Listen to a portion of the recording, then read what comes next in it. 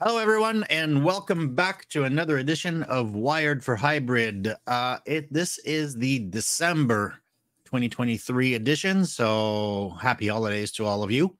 And today we're going to talk about Azure Monitor Agent. We're going to talk about ExpressRoute. We're going to talk about a whole bunch of stuff, so stay tuned.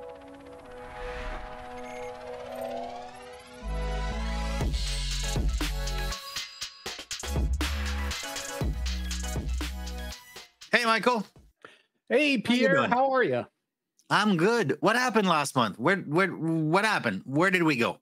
I can't even believe it's already December. This fall has been crazy. We had Ignite, and then, in the US, we've got the Thanksgiving holiday. And so I took some time off, and I know you had time off. And yeah, I was in Mexico on a beach. Yeah, very cool. And so we ended up just kind of pushing this to the end to rush it. And it actually works out pretty well because, as people may or may not know, it's not that nobody works in December.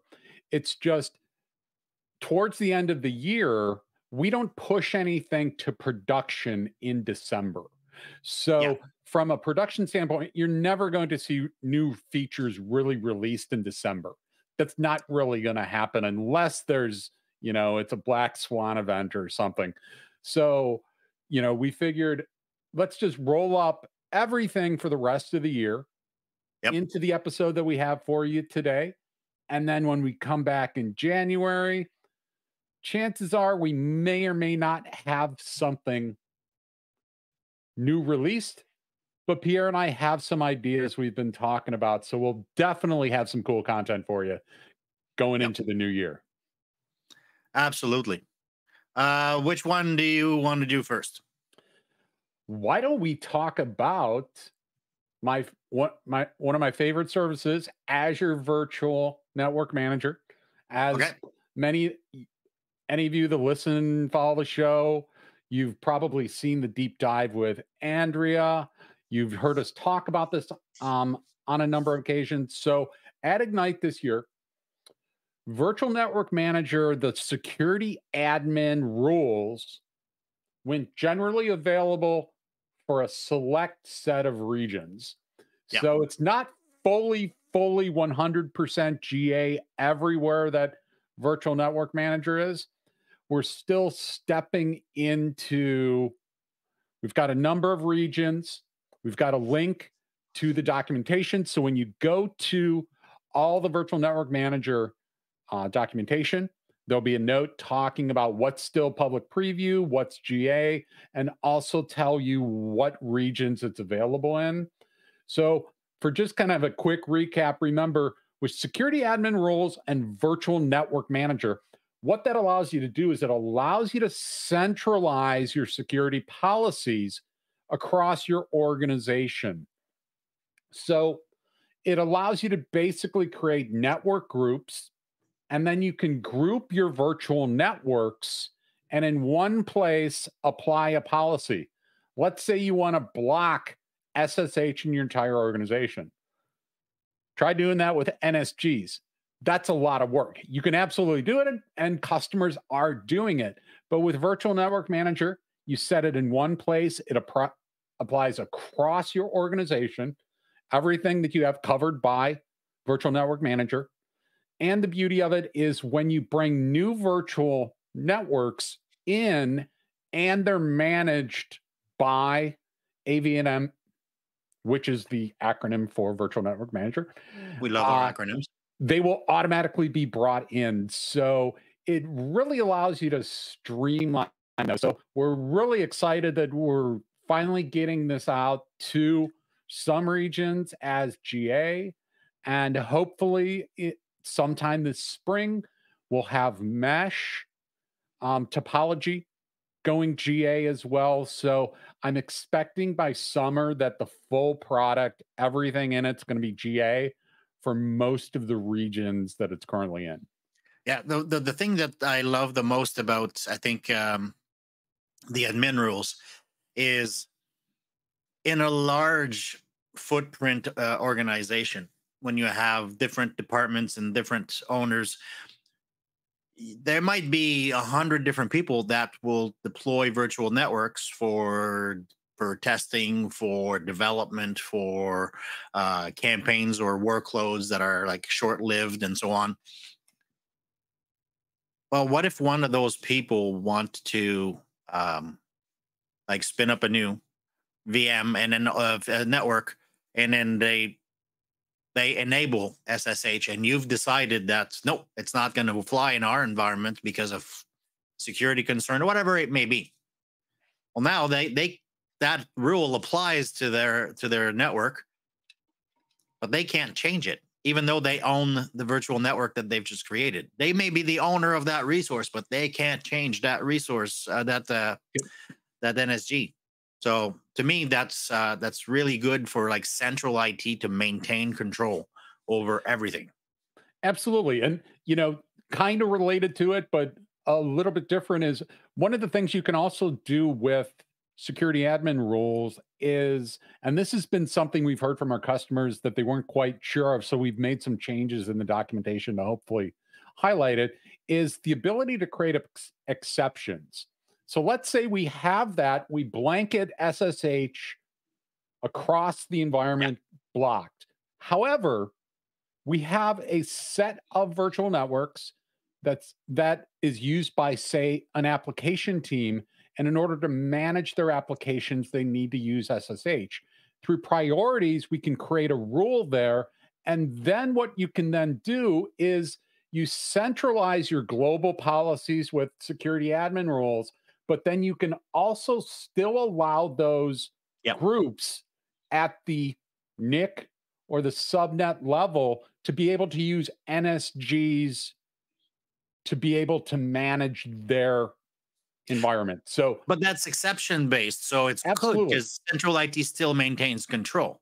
Exactly. Yeah, we are still maintaining control. Yep. No, I can't wait for this to be like worldwide and everywhere. It's a cool product. Yep. So what do you got for me? Yeah, so I'm going to start with one of the areas that I've been concentrating on lately, which is Azure Monitor. So now there's integration between Azure Monitor, the agent really, and Connection Monitor. So if we're looking at monitoring a virtual network, for everything else, we've said, hey, go to Azure Monitor, everything's there. And then Azure Monitor, down in the menu, there's like Network Watcher and Connection Troubleshooter and stuff like that, which takes you to the Network Watcher application. Now the integration has been done so that Connection Monitor will detect network connectivity performance, but in real time, and provide the like packet loss latency to Azure Monitor to actually allow you to localize where the offending network or where the problem is. So that makes it that your time to resolve any networking issue is much shorter because it's now integrated with Azure Monitor. Alerting is a lot easier. It applies to ARC enabled, to Azure VMs or Azure virtual networks, to on-prem machines or environments as destinations and sources and destination. And it also enhances your security through managed identity. So you can manage identity in terms of Azure AD tokens and stuff like that. And there are still more stuff on the roadmap that's going. So check out the announcement in the show notes below for what's coming in terms of integration. So they've done some of it, but there's more to come. The one thing that I'm super happy about is seeing that we're now kind of consolidating all of the monitoring functions under one umbrella, as opposed to having to go to Network Watcher for your network. You have to go to VM Insights for your VM. Like it's all going to be a visible and exposed single pane of glass in Azure Monitor, and everything that's in Azure Monitor as like the reporting, alerting, and so on dashboarding, now it can be basically brought up in one location. Oh, that's awesome. I mean, Yep. I can see a lot of people out there just being like, okay, thank you for finally bringing these all things together. Because we hear that all the time is like, Yep. I got to go over here, I got to go over here, got to go over here. That bringing this monitoring for networking is so critical. And it's not just for making sure your users get to their applications, you know, proper networking is necessary for your Yep. security as well. And, you know, basically your business showing up. So all very cool stuff. And, you know, definitely look forward to, you know, continued integrations with all of these inside Azure Monitor. So if all of you out there looking for something new to spend some time on next year, Azure Monitor is probably a tool. If you haven't spent time with it, you probably need to skill up on that. So we'll make sure to in the show notes, we'll make sure to leave some links to some good articles and some training guides on Microsoft Learn to get you started with Azure Monitor. Absolutely. Absolutely. All right. What's your second item? So my second item, I actually have two, and they're both related to ExpressRoute. So Okay. the first one is with ExpressRoute Direct and Circuit in different subscriptions. So this was announced at Ignite. So now with ExpressRoute Direct customers are going to be able to manage their network costs by connecting across subscriptions. So they can have one port, ExpressRoute Direct port for their connectivity, but then they can have multiple circuits going across their subscriptions. Previously, you had to have the circuit and the direct port within the same subscription. Yep. And then you did some funky stuff with authorizations and some other virtual networks, and you know, probably stood on your head and, you know, tapped your heels twice and made it happen. Now you have the ability to do that across subscriptions. So for those of you that, you know, just a quick recap, remember ExpressRoute Direct is that service that gets you directly into the Microsoft cloud. So this is going to give you either 10 or 100 gigabit per second speed into Azure. So this is going to be for your really big workloads. Yep. And, you know, where you're pushing a lot of data or you just have like a lot of clients and things like that. For this, it does require, and it's going to be pricier. If you look at the price sheet, it is pretty pricey, but for the organizations that need this, you know, it's probably worthwhile. It does require you to have an ExpressRoute Direct port and then the ExpressRoute circuit that goes with it. And that's going to be the ExpressRoute premium circuit that goes Yeah, with that. but then you can only have one, and you can have multiple subscriptions as opposed to having one per subscription. So really, is it more expensive, or is it just like, I don't know, I haven't done the math. Yeah. Yeah, I haven't done the math either, but I would assume from a cost standpoint, you know, it's probably going to be better for you because there probably are people that have put out multiple because they needed them in multiple subscriptions or they couldn't figure out how to get them connected. But at least it's going to be able to centralize that so that you can manage the security of your ExpressRoute Direct port in a single place. Yep. So I've got some good articles for you that you can check out on that. And then the second, going along with this on ExpressRoute is now a trusted service in Azure. So what that means is that oftentimes there's times where the services you can't apply certain policies to them. There's just simply the way things work in our networking, you can't some policies don't apply.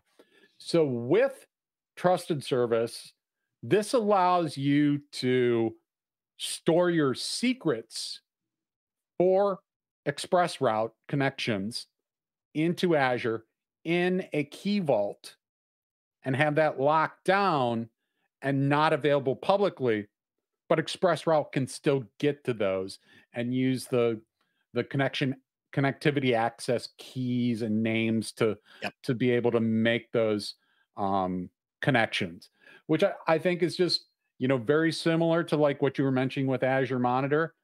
This really continues. One of the things we talk about almost in every show is we continue to not just push out new products, is to continue to push out to you features that make it easier for you to connect your hybrid environment in a secure way. So this is just another one of those tools in your toolbox if you're an ExpressRoute customer, to be able to use that to maintain, your secrets inside of Azure Key Vault. Yeah, anytime you can put your like password, certificates, secrets of any kind in a key vault, it's so much better than like I was reading an article not too long ago about secrets, like a scan of secrets in public repos. Not a great idea. Anyway, but like this one is consolidating all of the secrets across all of Azure in the Key Vault. It's not complete yet. We're not consolidated everything, but we're working towards that. So that's fantastic. Very good. So what else you got on the horizon? Okay, I got a couple more, but let's go for one which is very short.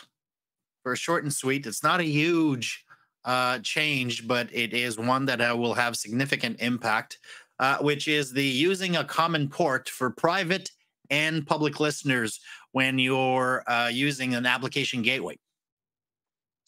Because normally what you would have to do is, if you have an application gateway, if you have the listeners, you have a port on the public side and a port on the private side, but you couldn't use the same one. So you'd end up using like this standard port in one, and then you did make up a high port, and you'd kind of like a non-standard port for the outside. But anytime you're using non-standard stuff, you have to document it somewhere because somebody else is going to have to look at it. The people on the other end that are building the application have to know what port you're using. But so for now, GA this month or last month, you can now have that same port both internally and externally. So configuring the same port, public and private listeners for your application gateway, it gives you an easy single application gateway deployment method. So both internet facing and internal facing. So you don't need to use those standard or non-standard port for your backend application. So not a huge change, but significant in terms of not having to manage non-standard stuff all over the place. Absolutely. That's awesome. That's good stuff.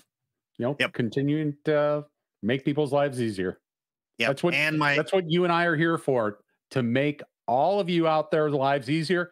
And all of you can make it easier by hitting the like button and letting us know what you want to hear. Yes, absolutely. And my last one is one of our regular, the web application firewall, so application gateway web application firewall. You now have a rate limiter. What that means is you can assign and configure a rate limit on your regional web application firewall running on the application gateway, and it allows you to detect and block type of traffic that's like abnormally high. So you're not sure if it's like a DDoS attack or something like that, but the traffic is like suddenly spiking and it's unusually high.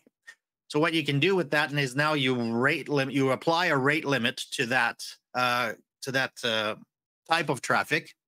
So now it just throttles it.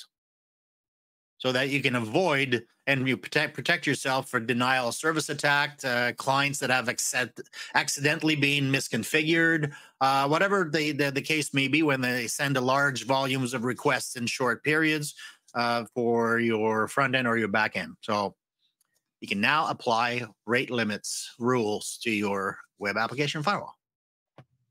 Again, not a huge thing, but one that will have significant impact on the way you manage your environment. Very cool. Great ads. Great stuff.